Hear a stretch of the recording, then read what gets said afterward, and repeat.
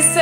Ask Weather Megan, what is a cold front? It's a question so many people don't really know the answer to. You think you do, but do you really? A cold frontal boundary is basically the transition zone between warmer, muggier air and cooler, drier air. And along that transition zone, a lot of times we get showers and we get storms. Now, a cold front itself is not the colder air. It's the boundary between those two air masses. And as that colder, drier air starts to move into the warmer air, it causes the warm air to rise. As it rises, it cools. As it cools, sometimes it condenses enough to form clouds. If there's enough moisture in the air, it forms the possibility of showers and maybe thunderstorms with enough lift. So that's why right along that transition that we call the cold front, oftentimes there are showers and storms. Sometimes in the summer months, severe weather, and oftentimes in the winter months it comes with snow.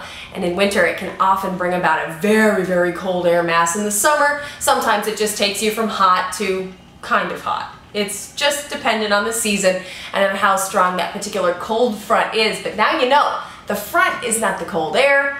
The front is that transition zone between the two air masses. That is your information, my friends, on a cold front. You can always follow me on Twitter at Megan Glaros. And if you want to subscribe to my YouTube channel, you can just click that little box with my picture in it on the upper right and click subscribe.